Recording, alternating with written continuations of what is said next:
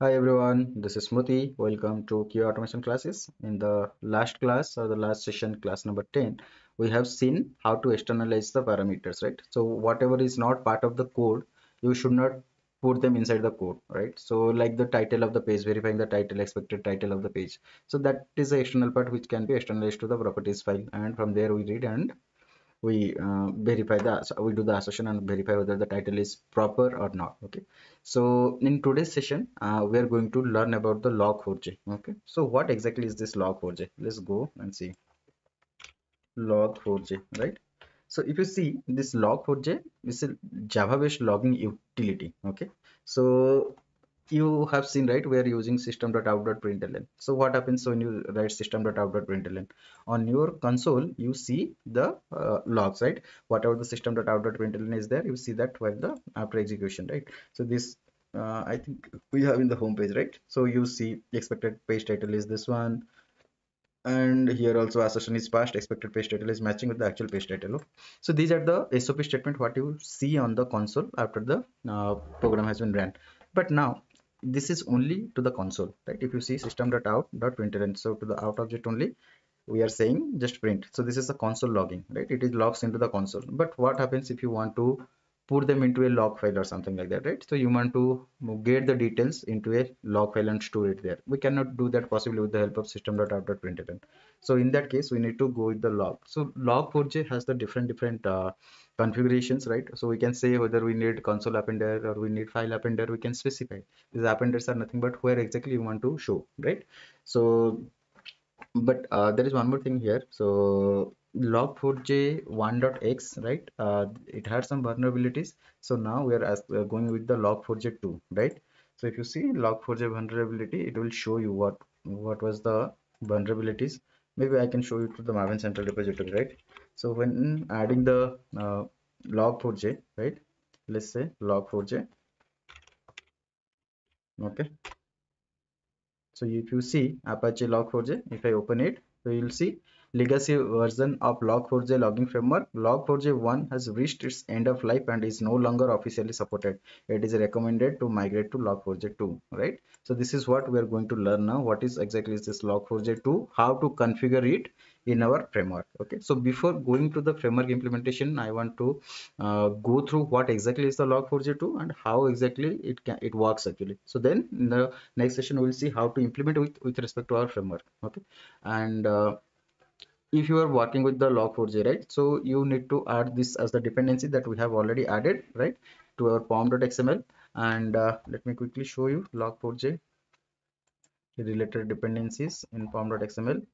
So here log4j we have added, okay, log4j API and log4j core. Okay, three things has already been added. This is for the logging, right? And log4j, this is the dependency part. But apart from that, we need to have the configuration file also, right? So in which format you want the log to be generated, right?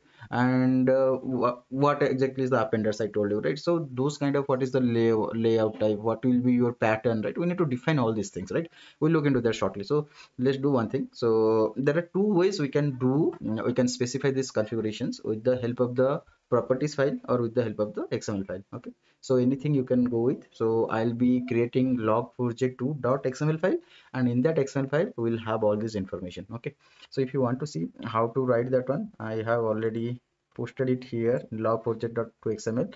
If you go to the qautomationclasses.blogspot.com, so okay, so from here if you see log4j2.xml, click on this one, you will be able to see the code. Okay, so we can copy this one, we'll go through it. Okay, we'll go through it, what exactly is this. So copy, but where to put this log4j2 xml? So whatever this xml file, properties file, they should be part of the resources, right? So let's go to the resources section. So here we have resources. Let's create new file. Okay, say log4j2.xml. Okay, so log4j2.xml, paste it. Okay, save it. So what exactly the content of this one? XML version and encoding is default, right? Configuration status is 1. What exactly is this configuration status? We'll come to know. Strict request to true. Okay, so now here my intention is to log the logs into two places. One is the console, another one is to into a file. Okay, so if you see, I'm saying the appenders. Okay, what exactly is the appender? Appender means we have to say where exactly we're trying to log. So first appender is the console. So I want to log the file, whatever the log statements are getting generated, I want it to be part of the std out. This means your console. Okay, and layout pattern is the pattern layout. So this is the pattern. So in this pattern you generate the log, right? So when you see the logs are getting generated, you can see the date in this format it should create. Okay, so this is exactly a different type of pattern. In this pattern you will generate the log file. So we'll try to run some statement and we'll see what this pattern specifies. Okay, and this is one of the appender. We say this is the console appender. Similarly, I want whatever is logs are getting generated, that also to be present inside a file. We'll create a log file, and in that log file also this steps should steps should get logged. So now here I'm saying appender type equals to file, so I'm going with the file appender. Here it was console, here it is file. Okay, name equals to file name. So what is the location we're giving here? Dot slash log slash app dot log. So here if you see, we don't have a log folder over here, right? But in turn, in the current directory, dot means in the current directory. Okay, so in this entire current directory, it will go and it will create slash log directory, and then inside that there will be a file called app.log, and in that app.log everything is going to get logged. And here also we are going with the pattern layout, and we are using the same pattern, right? In the same pattern we are going to log in. So these two are the appenders are done. So we are closing the appenders tag. Okay, so two appenders are there. One is the console appender, another one is the file appender. Then loggers, right? What exactly we are going to log? So we're saying root label equals to info. What are these root labels? We are going to understand now, right? So there is some root label. So we're saying info appender ref equals to file and std out. Here we are saying, okay, we are going to write it into the file as well as the standard out, that is the console. And then we are closing this root tag, and then loggers, and then the configuration. Okay, so this is the simple log4j2.xml, where we have defined two appender types. One is the console and one is the file, right? And we have defined the corresponding patterns. Okay, so let's see. So how to understand whether this is working fine or not? We can go with a normal class, and there we'll try to have some statements. Okay, then we'll understand how exactly it is working. So let's say for the test case here, I'm creating a normal class. Okay, so let's say logger class, right? So log4j example or something, we can say log4j2 example. Okay, so here if you see log4j example, and let's have a private static. Okay, let's say logger, right? So logger, and name you can give any logger name. Okay, logger. Okay, so now this logger you have to import search for dependency. Okay, so what kind of dependency you want? So we want log4j dependency, right?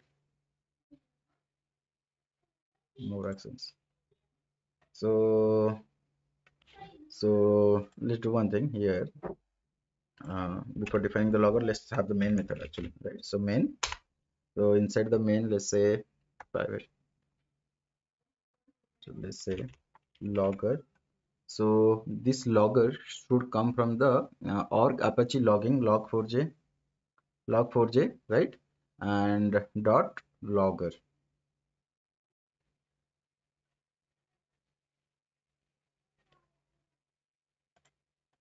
I think this is fine. Okay. So logger, and then we should have the log manager also. Okay. So here let's say private. Okay.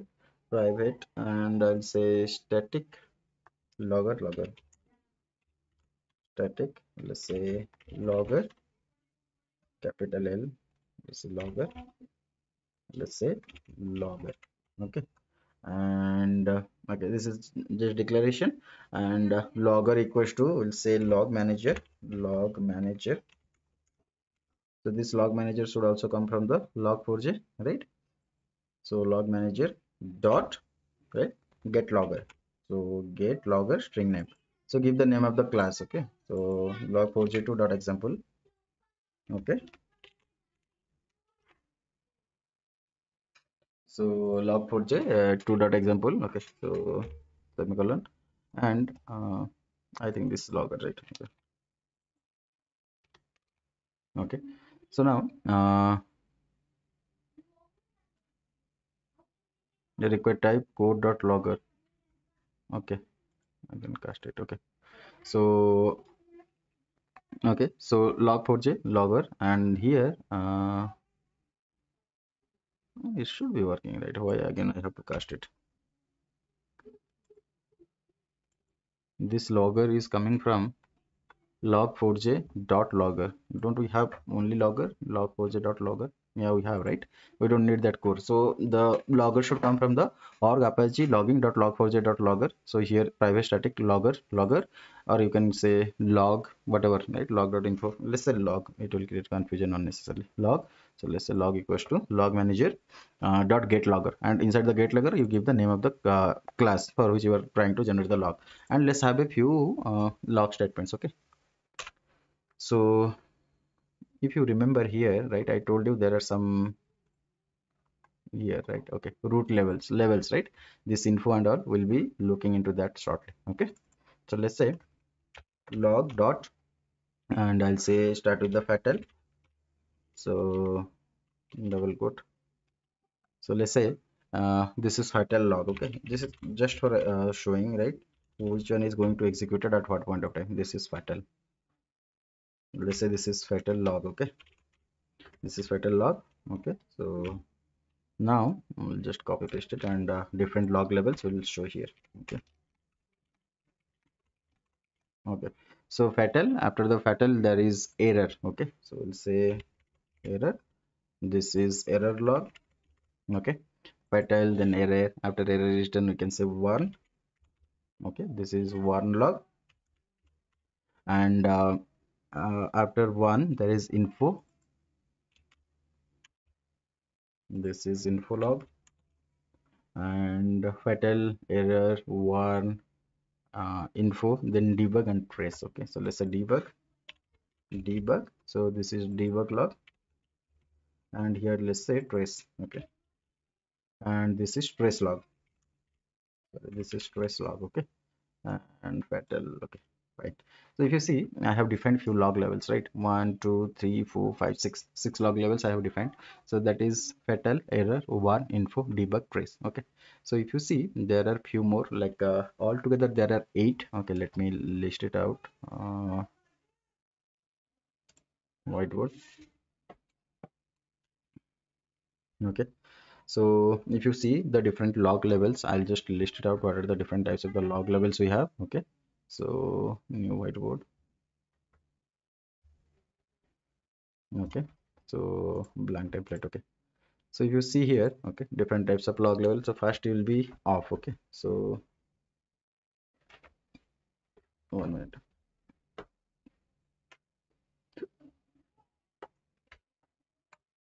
So the different log levels. So starting with first will be off. Okay, so off is the first log, and then fatal. Okay, off, then fatal, and then error, then warn, and then info, then debug, then trace, then all. Okay, so these are the trace, and then all. These are the 8 log levels, right? And if you see, I'll just show you. So here first trace. Okay, we'll come to that after showing you the output. Okay, trace, then debug, then info, like that it will be trace, then debug, then info, then warn. Okay, after one there is a error, then fatal, then off. Okay, so error, then next is fatal, and next is off. Last one is off. Okay, so what exactly is this one, right? So why I have written like this is less than, right? So we'll see this. Okay, so let's go to the our IntelliJ IDE and see. We have created all these 6 level logs. Okay, one is all, one is off, those two, right? I have not mentioned. So now apart from that, all other 6 log levels I have already listed it out, right? So let's go to the our log4j2.xml. Okay, and then we'll see. Okay, and we'll try to change the root level, and then we'll try to run it. Okay, so let's go to our log4j2 xml, and see here root level I'm saying info. So initially it was info, so let's first run change it to fatal. So let's say fatal, FATAL, right? So now if I run my main class log4j2 example, let me run this one.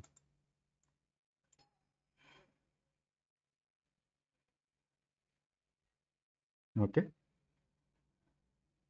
see, so now what you see here, you see log4j2 example, it's coming as fatal log4j2 example. This is a fatal log. Okay, and if you see, a new folder got created here with log, right? And here app.log got created. If you see here, right, uh, what is that log4j2 example? So if you go here in the log folder, app.log file should get generated. Here app.log is getting created, and let's understand this pattern also a little bit. So if you see, we are saying the hour, minutes, seconds and all, right? So this is printing in that manner, hour, minutes and seconds, and then percentile t giving a tab, and then the main, right? So from main it is coming, and this is the class name, right, from where it is running, and then this is the fatal. So what type of the log is it? So it's a fatal log.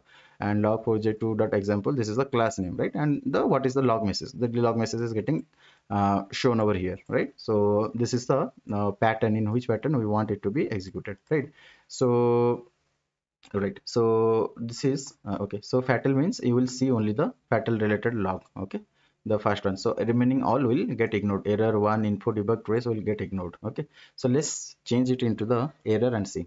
Okay, so log4j2.xml, so fatal will change to error. Okay, and then now again run log4j2 example. So if I run log4j2 example.java, so if you see, I should see fatal as well as the error. So here fatal is coming, error is also coming, right? So when you have the error, you see fatal as well as the error. So let's go to our whiteboard. So when you have the fatal, you see only fatal. When you say error, you see both fatal and error. Okay. And now if I say one, I should be seeing one error and fatal, right? So let's see that. So let's change this to one. Let's run it. So I should see one, and this is error and fatal. So similarly, after one, we can again go to the next higher state. Okay, so that is info. Okay, info, let's run. So you should see info. Okay, and similarly, if you want, you can have debug and trace also. So let's say debug, and one more will the trace. Okay. So you see till debug, and now let's have a trace. So when I do the trace, I should be able to see all of them. Okay, so all of the logs that I have there in the class. Okay, trace, debug, info, one, error, fatal, right? So, and one more thing, we can make it as all or off, right? If I make it off, if I run, nothing will get generated, because I'm saying log level is off. You don't generate any log. If you see, nothing is generated. If I go to app.log, you keep on seeing those, everything is getting added, right? So everything keeps on adding one by one. Okay, whenever you run it, so everything is getting added one by one. Okay, it will not override, it will keep on adding, and the timestamp is important so that you can understand what exactly happened at that particular point of time it executed and what exactly happened. Okay, so yeah, this is all to the log4j guys, and maybe in the next session we will see how to integrate it with our automation framework. Okay, and before signing up for the day, we can go and update the again log level to info. Okay, so log.info mostly we're going to use. Okay, so log.info, and just run it. Okay, okay, so we can go ahead and delete this log4j2 example, because we just saw logging is working properly. Let's go and delete, we don't need it, and next session we'll have this log4j implemented in our framework. Okay, so yeah, that's all to this session guys. If you guys are really enjoying these videos, I would request you to subscribe to my channel and share these videos with your friends and colleagues. And if you guys have any questions or any doubt, please feel free to ping them in the comment section. So we'll meet in the next class. Thank you, bye bye.